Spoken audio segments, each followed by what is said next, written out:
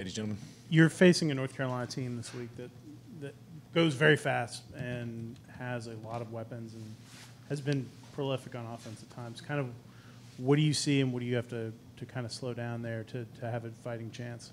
So that's it. So Coach Phil Longo's offensive coordinator does a great job everywhere he's been. He's scored a bunch and had explosive offenses everywhere he's been. So very talented roster. Everybody knows that North Carolina's record from last year is not indicative of their talent. They were coming off 2 seasons ago where they were one of the elite college football teams. So all the talent's still there, and they're piecing it together. I would even say their 2-3 record is not indicative of how well they've played at times. Lost some late games, and then obviously was a 2-point play away from beating Clemson last week. So to answer your question, they will press the tempo. So they will go fast, which is very common in college football. We can't get blinded by the fact at the end of the day, even though they're a spread tempo offense, they want to run the football. They have the size of offensive linemen that are Power 5 offensive linemen. They are huge up front. They have different body types than we have right now, so they are going to want to establish the run. And now they've got a quarterback that they feel good about that's 5 games through his freshman season that has arm talent. So he has elite arm strength. At some point in every game, he has thrown it over the secondary's head, so they've been able to establish the run, go fast, max protect, and then Howell's had a chance to take shots. Even in the first drive versus Clemson this past week, they double moved and scored on a touchdown to allow themselves to create momentum early in the game versus Clemson to go up 7-0 in the very first drive. So, again, to your point, we practice against that all of the time.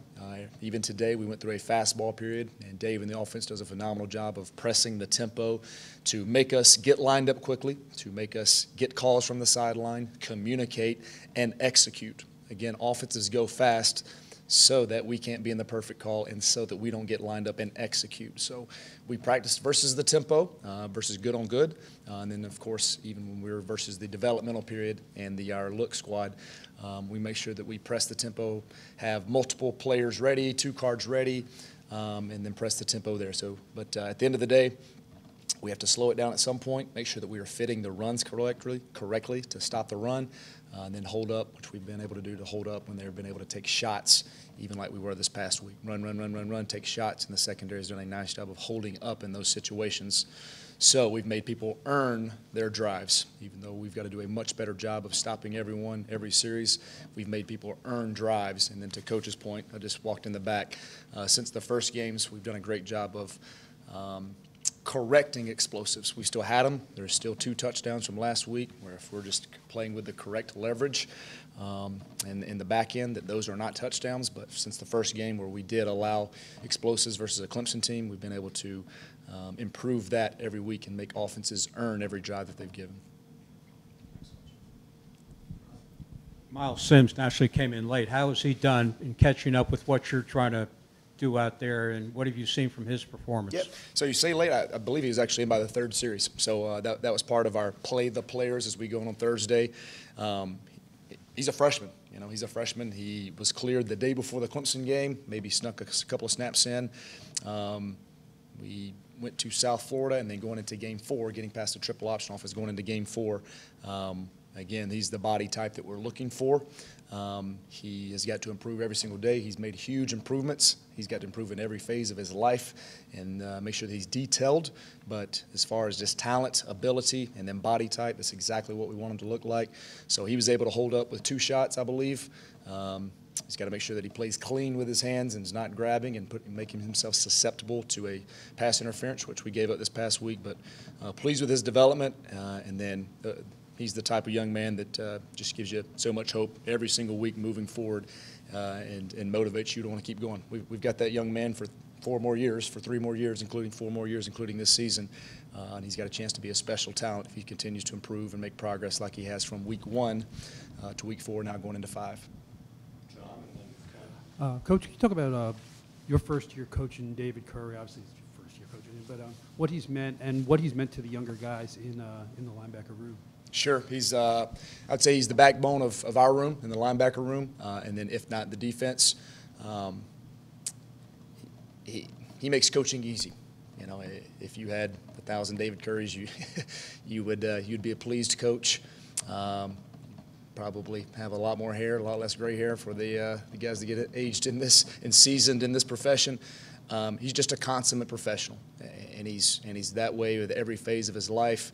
He is just an unbelievable model of being a Georgia Tech student athlete. I can't speak highly enough of him as a man, and I skip past a young man. We've got a bunch of young men on our team. He's a man. He's become a man, and he handles himself very well. It's been really cool to see him be productive. I think he's leading the team in tackles and has had a bunch of production as well. Probably leads the linebackers, not probably, leads the linebackers in snaps as well. And then there's just time. There's been so many critical situations in close games where I just don't feel like I can take him off as much as we try to above the line depth chart it and as much as we try to wave people and roll people in and out. Just the calming presence and the confidence presence and the experience presence he has to be the Mike linebacker, which is the emotional leader, the communication leader on the field, and kind of the heart and soul of the defense. That would be the way that I would describe him. He's fearless. He does not care who we play. And then at the end of the day, he is a great teammate. He takes care of his business, and then when somebody does that, then they can start being a great teammate and take care of their teammates as well and bring them with him, which is something that we even put more on him that he's got to improve at. He does his job, make sure he brings his teammates with him and holds them to a high standard that he lives by. But very pleased with his production, and just can't speak highly enough of him as a young man. He's wonderful to coach. Regarding what Mike had mentioned about the pass defense numbers are obviously very good. On the other hand, the run defense numbers probably aren't where you want them. Is that kind of a reflection, I would imagine, of just kind of where the strength of this defense is in the back, and what can you do to kind of get the run defense? Sure, we've got to stop the run. So to your point, Ken, we've got to stop the run. At times, I'm saying we make people earn drives. We have the explosives are down, the explosive runs, the explosive passes. To our credit, the secondary on the max protection, play action, the shots, we've been able to minimize those gains. We gave up the first third down of the game for the longest pass, and then outside of that, we gave up a perimeter screen to number 2 Isaiah Wright this past week, which was the second most yards. After that, I think the third highest pass was an 9-yard hitch on the backside. So we've done a nice job, and then even on the first drive, after they were able to drive down on us, we got into the red zone. We didn't panic. We put the ball down. We continued to play, and Caleb Oliver was able to come away with an interception in the end zone and try to create some momentum for our team. But to your point, when we find deficiencies, we find things we need to improve stopping the run. So the first period we have today was team run. It is 20 straight plays of defending the run, and then to the point of getting them in negative situations and creating more sacks and being more efficient on third down, we have to create more negative plays early in downs, on first and second downs.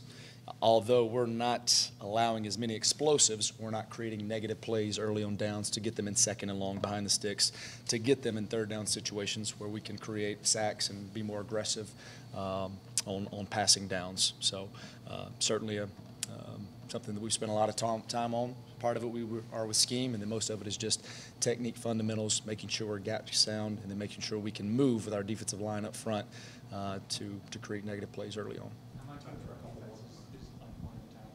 Say it again. How much of the run defense is being better at the point of attack? A lot of it is. It's point of attack and then setting edges. So having forced players, making sure you're not allowing the ball to get out. 2 touchdowns in the red zones were because we didn't have forced players and guys setting edges, but point of attack is the big piece of it. And allowing those guys to not sit and catch in all of our defenses so they can move and attack and get into the backfield. But a big challenge this week with this offensive line to be able to do that. Again, although they're going to go fast, we know they're going to want to establish the run. So an unbelievably huge point of emphasis for us. Time for a couple more on Rod and Torrey. Going back to the linebackers, Charlie Thomas, I think people saw last year that he was a playmaker, and you moved him into linebacker. Has he progressed to the point where he can be an every down guy, in other words, against the run and the pass? Yeah, and he is right now. On offense, you're trying to find your playmakers. How do we get the ball in their hands? On defense, you're trying to find the most disruptive players. Again, for us to get the offense off schedule and behind the chains, we have to have disruptive plays. And I don't think our chaos index isn't as high as I would like it. It's nowhere high as it needs to be. But when we've created chaos or when we've created negative plays, Charlie Thomas has been the guy at the point of attack quite often. I think he obviously had the safety. I think he leads the team in sacks. He leads the team in forced fumbles right now. I think he leads the team in TFLs, if I'm not mistaken. So just his ability to be disruptive and create negative plays has been huge for us. So yes, to your point, he's an every down linebacker. And then Bruce Jordan-Swilling and Jaquez Jackson and other guys are allowing him to play really, really fast when he's in there and backing him up at a high level. But again, just very pleased as far as a disruptive player, and we've got to find more of those as we continue to develop. Tori, last one. You talk about limiting explosive plays and the progress that you've seen in that. When you cut on the tape, is there something specifically that you can say in game one we didn't do as well as we did this past weekend as far as maybe it's scheme, maybe it's coverage, or maybe it's just maybe one specific player who's making that? So it's scheme, and then we talk a bunch about leverage, which is just a football parlance term. But to every single defense, there has to be width to the defense. So there has to be someone to set an edge on every run. And then even in our pass coverage, we talk about leverage being a big piece. So the 90-yard run that we gave up to Travis Etienne, we had two players that should have had the correct leverage, that they should have tackled the ball on the left shoulder. He bounced all the way out to the sideline, and we had two players on the wrong side of the ball carrier. So we allowed an explosive run. So those have been the little things that, as we've continued every single week to have us chance to get real downs and real experience in a defense, and then just having so many young players out there playing, they've went through those tough tests, and they've made those mistakes, and they've improved those. Again, I mentioned it, even though in the red zone, we had two of those mistakes again. So we come in on a Sunday, and it's Tell the Truth Sunday, and we're very tough on them in those situations and their accountability and making sure that we learn from those mistakes that they don't happen again. So I don't think it's one individual. I think it's the way in which we're teaching and the way in which they're responding to the teaching to get them out of those plays. And then to be quite honest, the secondary has won a bunch of one-on-ones. They just have. They have, and that's a credit to them. It's a credit to Coach Pop, and specifically out on the edges at corners. We put them in tough situations, and they've held up out on the perimeter. When they do that, then that allows us to put more people closer to the line of scrimmage to help us stop the run. So we've got to continue to do that. And then, as always, anytime as far as huge explosives, the safeties are always your erasers. So they get the ball down. Even when we misfit a gap and we're not perfect, and our run fits are perfect in pass coverage, safeties have to knock and get the ball down. And the Tariq Carpenters, the Wanye Thomases of the world, Christian Campbells of the world have been able to get those down. Another example of that, the very first 3rd and 7, we gave up a big play.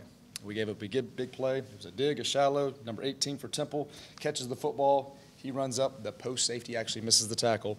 Wanye Thomas is 15 yards from where the guy catches the football. He chases him down all the way across the field and gets him down. It wasn't explosive, but because of his effort in erasing the football, 3 plays later we were able to get the interception in the red zone and live to play another series and not allow them just put the ball down and continue to play. So those are racers in the back end as well.